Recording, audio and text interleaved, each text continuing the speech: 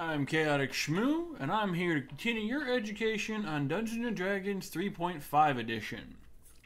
Now this week, you're going to learn about speed and carrying capacity. We'll be using Chapter 9 of the Player's Handbook for this tutorial. Now it looks like Logan has got himself into a situation without knowing anything about his movement speed or carrying capacity. To start, let's get Logan some speed so he can run away until he gets his equipment in the next tutorials. Since we can't do much with this goblin, we're going to have to move away using our speed. But in order to get speed, we gotta know what it is. Well, every character, monster, NPC, etc., they have a movement speed. Movement speed is generally only used in combat. However, there are other types of situations where it does apply. An example is like when your character needs to run and catch up with someone or needs to run away. Speed is determined by many different ways. Each race has their own base speed. Specific classes can increase the character's speed as they level.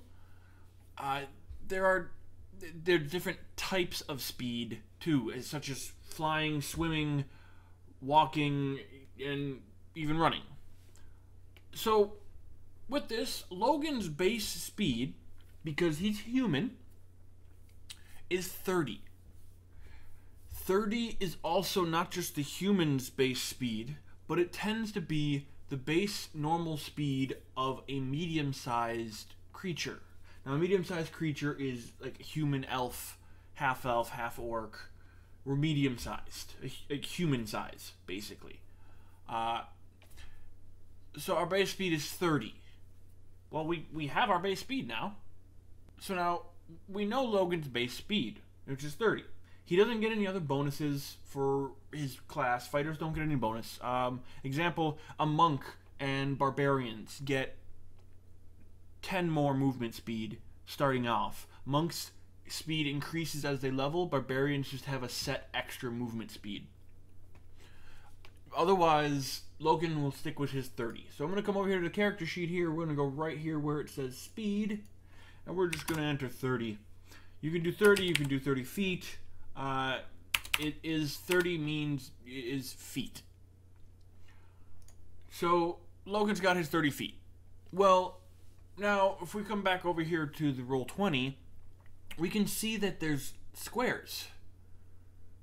There's squares here. Well, each square is 5 feet, as you see with the indicator here. Going to 0, because that's the spot it's on. 5, 10, 15, 20, 30, 35, you know, and so on and so forth.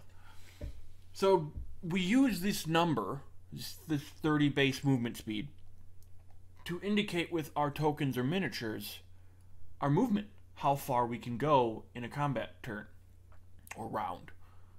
Logan's 30, so the max he can move is 30 per round. Now, that's for walking. Running is times 4.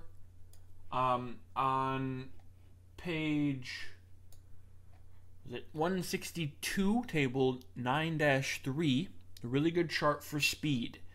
It explains all the different speeds and everything for depending on what you're doing, depending on how long you're taking, depending on if you're running, depending on your base speed. So we'll use the column right here of 30 feet. So walking is 30, hustling is 60, running times 3 is 90, running times 4 is 120. It's literally just multiplying by 3 and 4. And then even more in-depth stuff, depending on how in-depth your game master runs the game.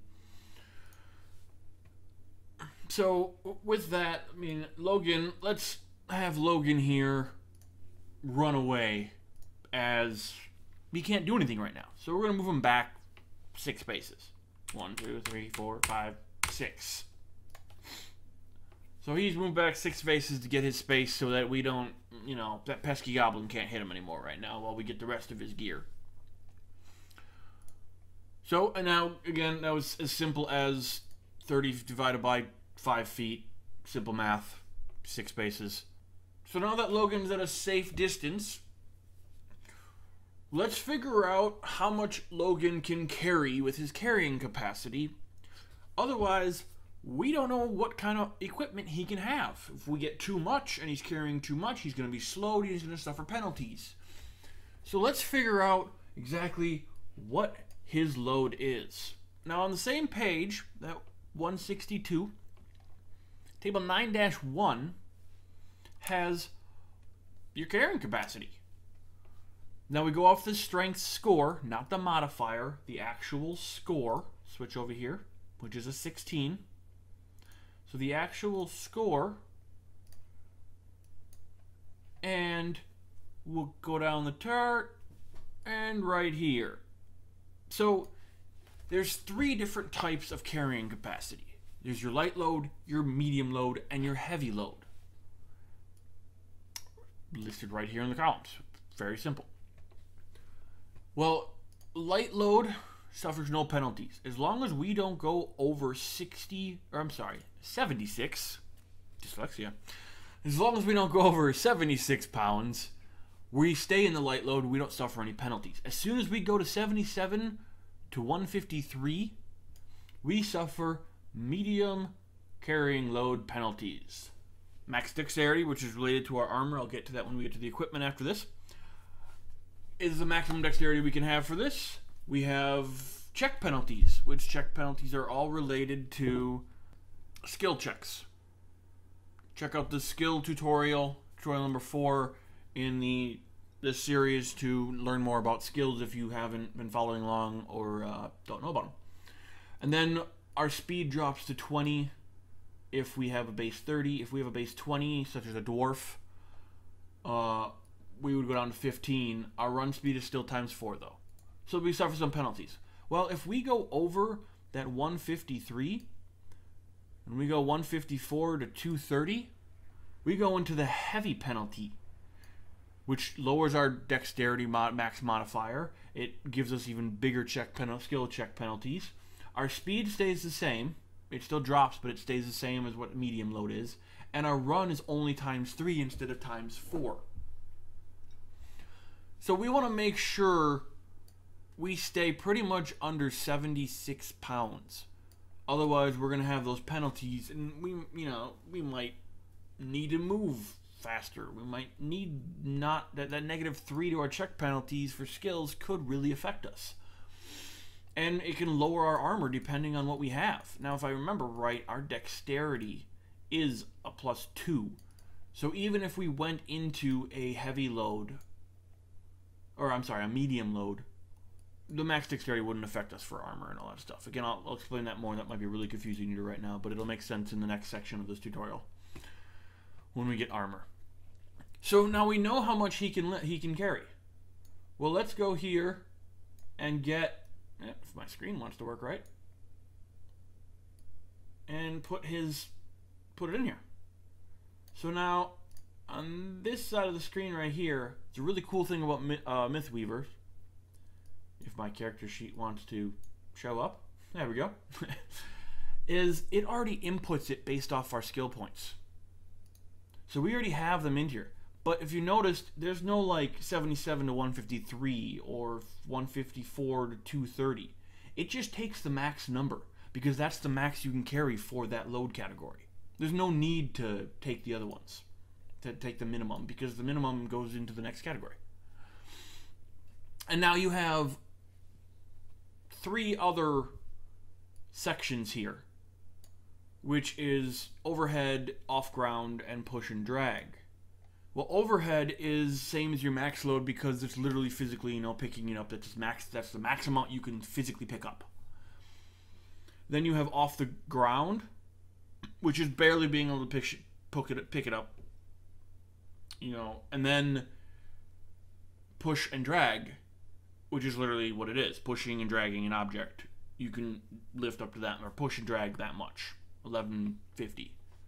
It's quite a bit for only a strength of 16, when the max strength in rolls, again, previous tutorial ability scores, 18 is the max. So it's Logan's not that bad. He's decent. So that wraps up the speed and carrying capacity, with speed being his base being 30 because he's a human, And now remember, speed, you can increase that with different classes such as the Barbarian and the Monk, with the grid increments of the miniatures and tokens on roll 20, with one square being 5 feet, moving up to 6 feet being 60. Simple math right there. And then his carrying capacity, where he can only carry a maximum of 76 pounds of light load before he gets into the penalties of medium load and the penalties of heavy load. You gotta make sure you monitor that stuff so you don't become too encumbered. Remember, table 9-3 on page 162 is really good for speeds, and then you also have the 9-1 for carrying capacities, which will help you also to know your carrying capacities, unless you're using Mythweavers, which automatically calculates it for you, but it is still good to know.